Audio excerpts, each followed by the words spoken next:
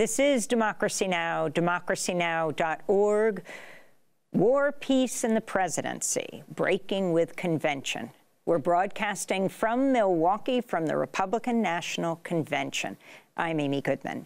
Ohio Senator J.D. Vance is preparing to make his first speech tonight after being tapped by Donald Trump as his running mate. Vance will headline the Republican National Convention tonight. On Tuesday, ProPublica published a newly uncovered 2021 speech Vance made a year before he was elected to the Senate. The video shows Vance addressing an invitation-only group of young conservatives. The chair of the group is Leonard Leo. This is part of what J.D. Vance said. If you listen to Alex Jones every day, you would believe that a transnational financial elite controls things in our country, that they hate our society. And oh, by the way, a lot of them are probably sex perverts too. Sorry, ladies and gentlemen, that's actually a hell of a lot more true than Rachel Maddow's view of society. But then the second criticism that I get is, well, he's a crazy conspiracist, right? He doesn't believe that 9/11 actually happened, or he believed 9/11 was an inside job. And look, I understand this desire to not be called terrible names. It's like, yeah, okay, this person believes crazy things, but I bet if you're being honest with yourself, every single person in this room believes at least something that's a little crazy, right? I mean, I believe the devil is real and that he works terrible things in our society. That's a crazy conspiracy theory to a lot of very well-educated people in this country right now.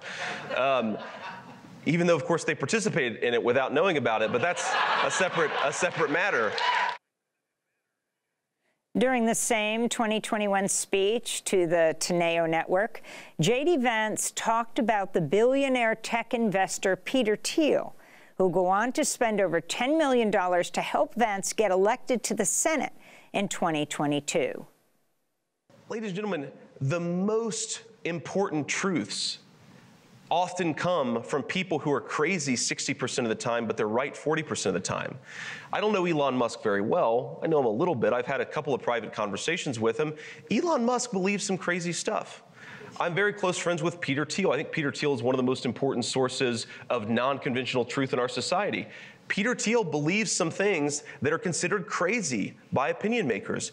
We have to get away from this weird tension that we feel in our chest when somebody says, this person believes something crazy, therefore you must denounce them.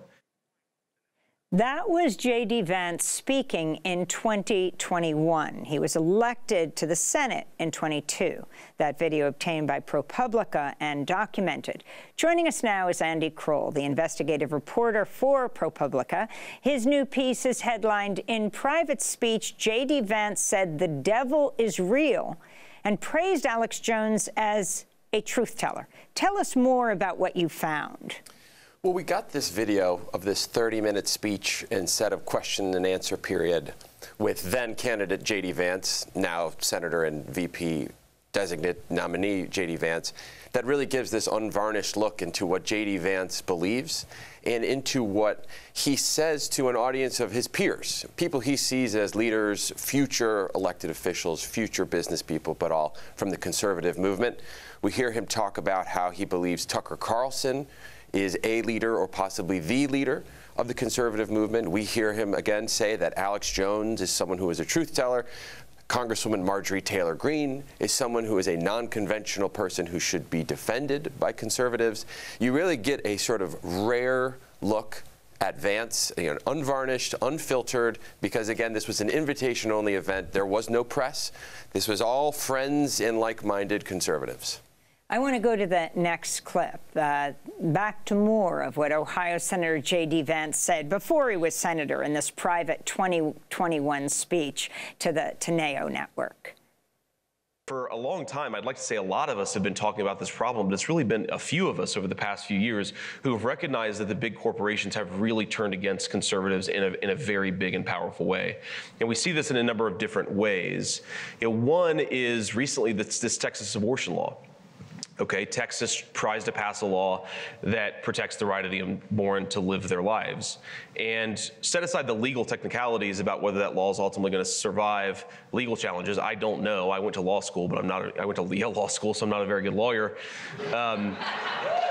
But The fundamental problem revealed itself because virtually every major big corporation in this country felt the need to issue a statement in support of not the unborn babies, but in support of people who might want to abort them.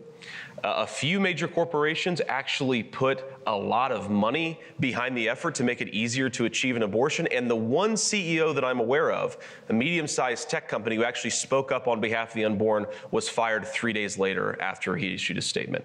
Like, if we're unwilling to make companies that are taking the side of the left in the culture wars feel real economic pain, then we're not serious about winning the culture war. And so that is challenge number one.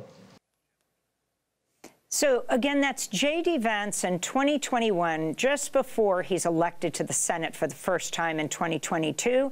Now in 2024, as a 39-year-old former Marine, he has been tapped to be the vice presidential running mate of President Trump. Talk about the significance of what he says here on abortion, Andy Kroll. Well, it's significant on a few levels. One, it is a window into his thinking that somehow the largest corporations in America have been captured by the quote-unquote woke left or by political correctness. We're supposed to believe that Amazon or Walmart or United Health or any of these, ExxonMobil, any of these major corporations are somehow agents of the Democratic Party or the left, which doesn't really hold up to scrutiny. But the more interesting part is what he says at the end when he says we need to make these companies feel pain if they engage in these culture wars. And I think that gives you a glimpse into how he thinks as an elected official and how he might think and act as a vice president. If this ticket is elected, we need to make these corporations feel pain. Well, they'll use the levers of government in theory to do that. Let's go back to Alex Jones. For people who are not familiar with who he is and the significance of the comparisons he was making between Rachel Maddow and Alex Jones, talk about his record. Alex Jones is the most notorious conspiracy theorist in America. He rose to prominence promoting conspiracy theories that 9/11 was a government cover-up or an inside job. He spread conspiracy theories about vaccines, conspiracy theories about a quote-unquote New World Order. I mean, he is America's conspiracist in chief. His lies have caught up with him. In recent years, his claims that the Sandy Hook school shooting was a hoax, false flag, led to court judgments against him totaling $1.5 billion, with a B, $1.5 billion brought by the families of the victims of Sandy Hook. So he has been made to quite literally pay. And yet J.D. Vance is saying, this is someone who speaks truth. This is someone who we should defend, even if he has non-conventional or unconventional ideas. And I really think that is an important piece of information to understand about this running mate. I just want to be very clear on Sandy Hook. He is contending something that the parents wish was true, that this massacre wasn't real.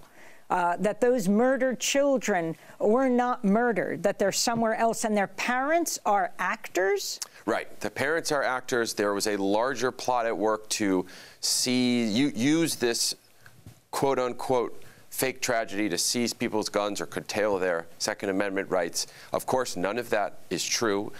Courts in Texas and Connecticut ruled against him in a very aggressive way.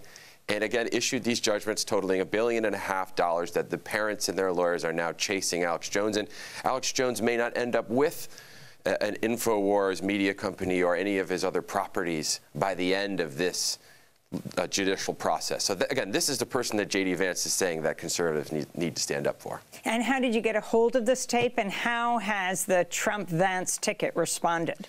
So we obtained the tape, our reporting partners Documented and I, as part of a larger reporting project on the Teneo network. This is a group chaired by Leonard Leo, the legal activist on the right, that is trying to basically replicate what Leo did for the judicial system, which is to say, loading it with conservative originalists and textualists to try to create that pipeline, but in every other area of American life. He wants to do to finance and education and media what he's done to the Supreme Court. Leonard Leo responded to us for this story and said J.D. Vance is and has been and continues to be a member of the Teneo network, which is an interesting connection for this presidential ticket. The Trump campaign did not respond to the story. We're still hoping that they will, but nothing as of now. Andy Kroll, tell us about Peter Thiel. Peter Thiel is a fascinating character. Peter Thiel, obviously a sort of techno-libertarian, definitely someone who has propagated a number of sort of strange idiosyncratic ideas. He was a supporter of Donald Trump's in 2016. He was a mentor to J.D. Vance when Vance was a tech investor, a member of the Silicon Valley elite.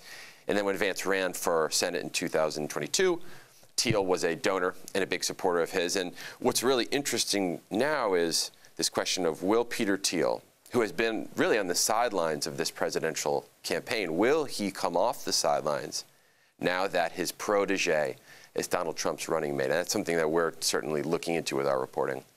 Peter Thiel took down Gawker.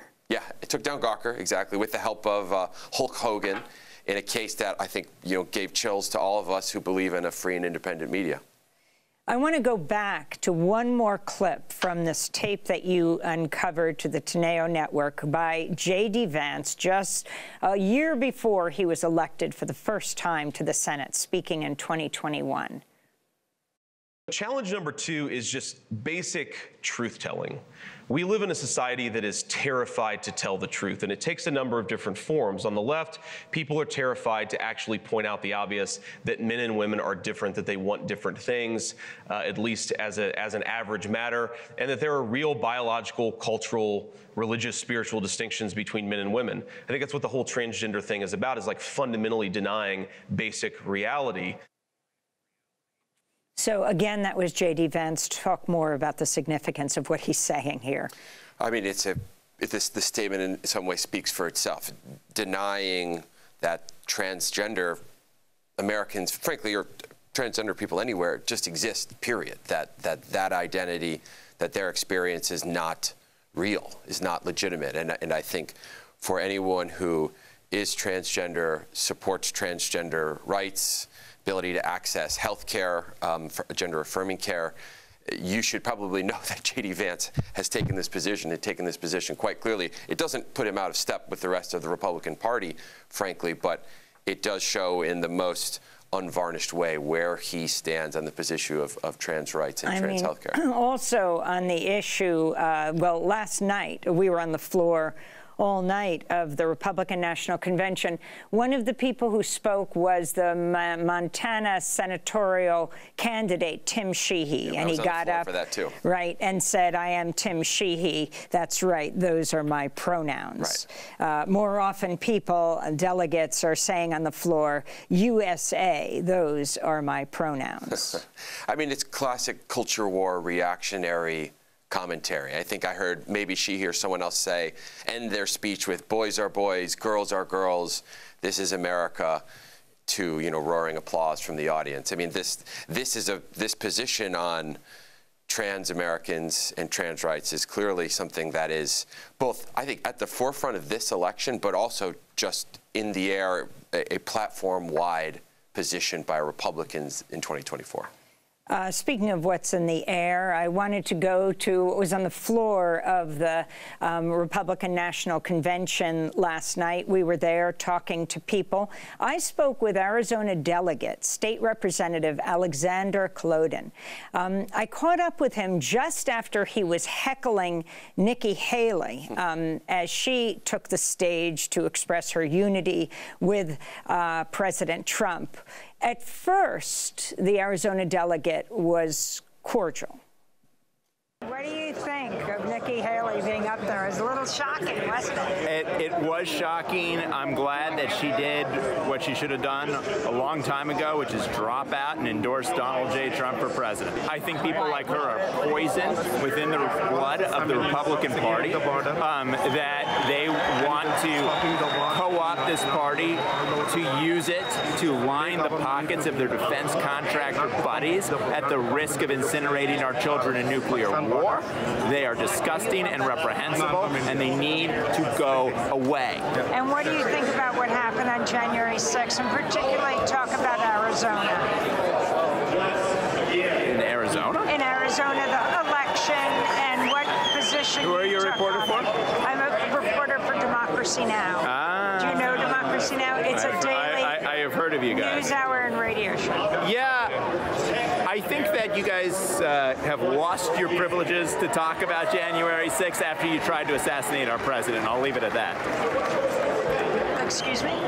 You said it. You guys have, you Democrats, you have lost your privileges to go on and on and on. I know who Democracy Now! Is, to go on and on and on and on about January 6th when you literally tried to shoot our president, right? First you tried to throw him in jail, then you called him a fascist, then you literally tried to strip Secret Service protection from him, and then you tried to use the deep state to kill the guy. So yeah, you've lost your privileges to talk about January 6th, and that's all I'm going to say on that So matter. would you talk about it? What do you think about it? I think you should stop trying to kill our president. I think you should stop trying to indict him and throw him in jail and deprive the American people of a choice. If you say you're Democrats, stand for democracy and allow the American people to have a real choice.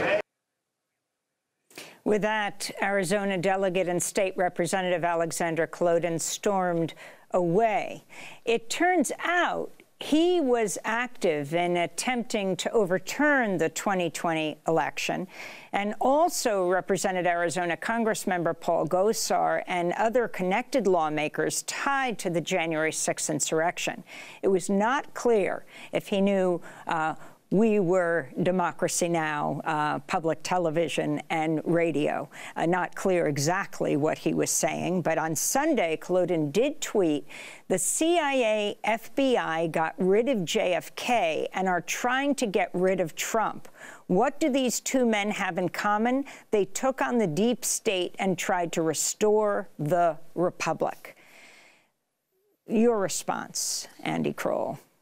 Well, I'm troubled to hear a delegate and I believe you said an elected official in Arizona. I'm just going to, from listening to that, take that he understood that you were a reporter, independent media. The fact that he is pointing the blame at journalists doing their jobs, at just asking questions for the attempted assassination of Donald Trump is quite disturbing, and frankly, it's not the first time I've heard this week.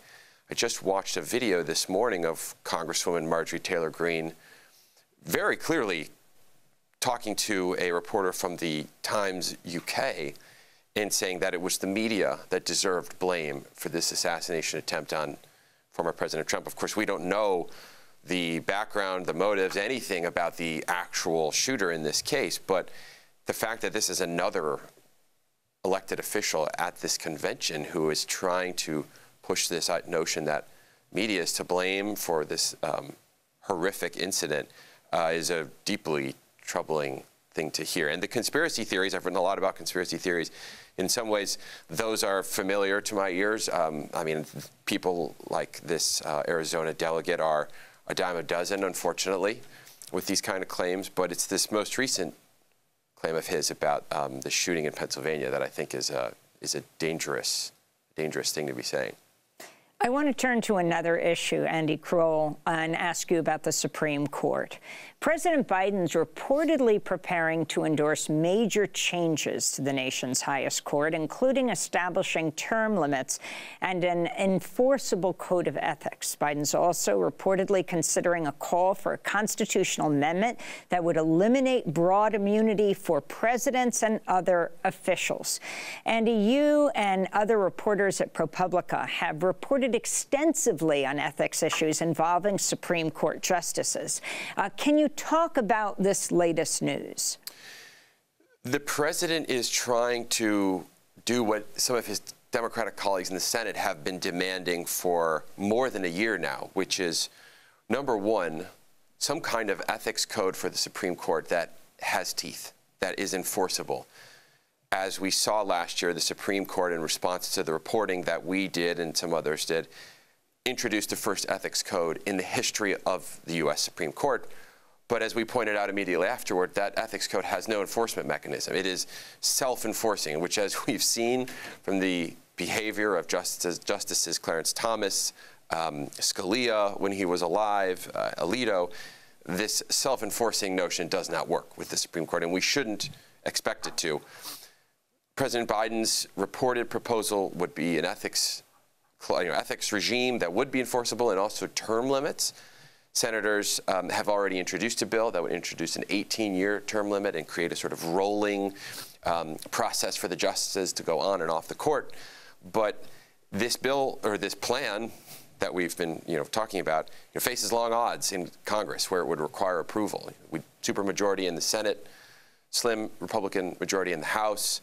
That is a very tough path to take, but it is on some level encouraging that the president has seen the reporting that we've done and others have done and decided that some kind of reform is necessary, because clearly it is from what we've reported and others have done.